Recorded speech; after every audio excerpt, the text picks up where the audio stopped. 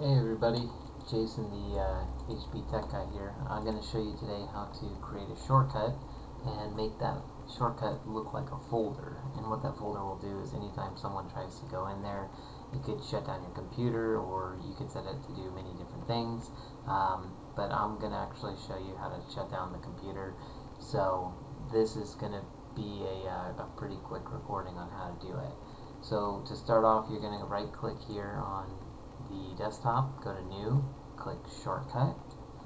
Once you're there, you're going to type in the shortcut. It's going to be shutdown -s -t 0 seconds, so 00 -f.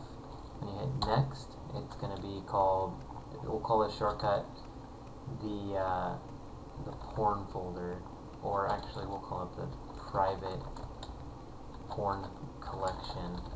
So people will be very intrigued to go in there. Once that's done, you're going to go to the properties. On the properties, you can change the file icon here. We're going to make it look like a folder and apply that. So it's going to be a shortcut for the folder.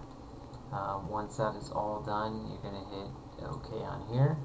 You stash this away over to the side, and the next time somebody tries to log into it, it will shut down your computer. I hope this has been an educational tutorial on how to create a shutdown shortcut. That way, anytime somebody goes on your computer, you can also set it to log off and other ways. If you guys have any other questions, please let me know. I can make videos based on things you need or have questions about or need help with. And that's it. Jason, signing out.